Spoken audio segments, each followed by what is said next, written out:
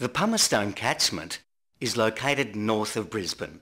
It contains significant features such as Pumicestone Passage, which is part of the Moreton Bay Marine Park, and internationally important Ramsar site, Bribie Island, the Diagula Range and Glasshouse Mountains. The sub-catchments that make up most of the area include the 6 Mile, Ningi, Beerburrum, Lower Ilumba, Bullock, Glass Mountain, Tipragargan, Coonarin, Melamcoochen, Halls, Bells, Lamara and a number of smaller coastal creek systems, as well as Bribie's sub-catchments. The Pumicestone Catchment provides a wide range of land and water-based recreational activities that support local lifestyles. National parks and forestry reserves around the Glasshouse Mountains and Bribie Island are well known for their protected bushland areas and are important for tourism.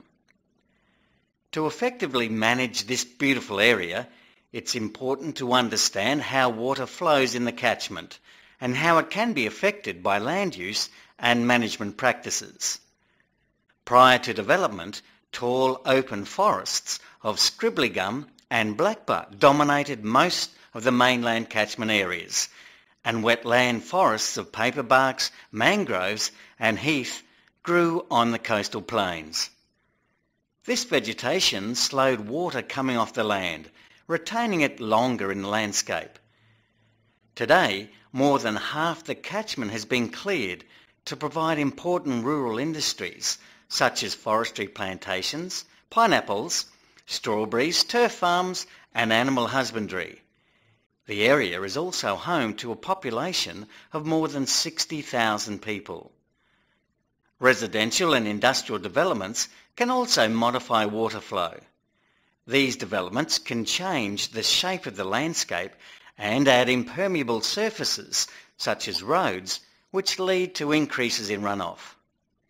While roads, railways and creek crossings are essential, they modify the flow of water and may act as barriers, redirecting water through single points or culverts. Off-stream dams and other similar infrastructure can also change the natural water flow patterns. When it rains, much of the water flows across the surface of the land into local streams and eventually into Pumicestone Passage. The remaining water either sinks into the ground where it supports a variety of terrestrial and aquatic groundwater dependent ecosystems, or it's used for other purposes. The Glasshouse Mountains and the Diagula Range have relatively steep slopes, which create the potential for increased runoff that may lead to flooding in areas where the floodplain has restricted channels and gullies. Groundwater comes to the surface in areas where permeable weathered basalt rock meets a less permeable underlying geology. Groundwater may also discharge from fractured rock aquifers, typically along foot slopes and drainage lines in the steep slopes. This can cause landslips.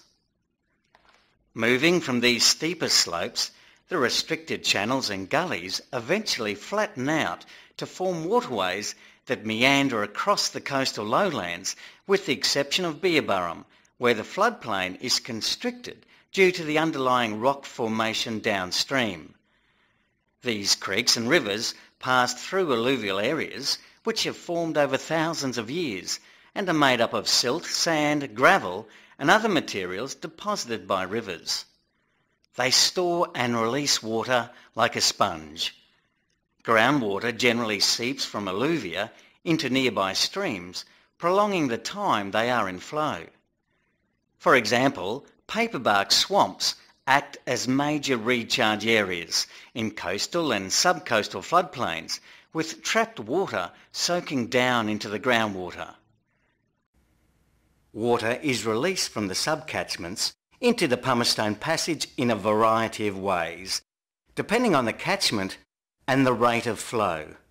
Each creek system is complex and dynamic and reacts differently depending on a variety of influences, such as the level of the groundwater aquifer, the tides, and even the wind direction. For example, During high flows in the lower southern catchment, water overtops the channels and spreads over the floodplain, joining Ilimba, Bullock and Ningi creeks. Glass Mountain Creek has many different sized channels, which eventually merge. At other times, the lower catchment waterways are slow and meandering, within channels or forming many wetlands.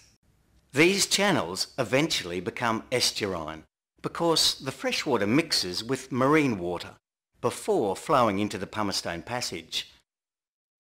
The Pumicestone Passage is one of the few barrier estuaries in Australia.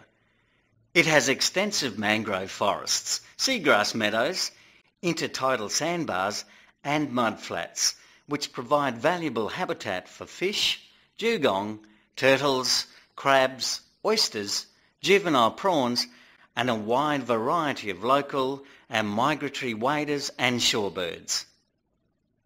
At the lower end of Tipragargan Creek, also known as Hussey Creek, there is almost no water movement from tidal action. This is because two different tides meet. Tripconey Bight, a wide estuary area beside the lower reaches of Tipragargan Creek, has formed due to this very low energy area.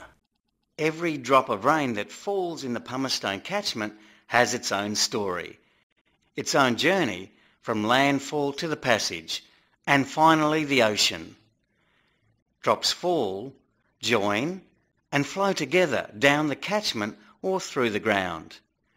Together they shape and nurture the landscape and intertwine with the stories of the plants and animals, including humans, that share the catchment.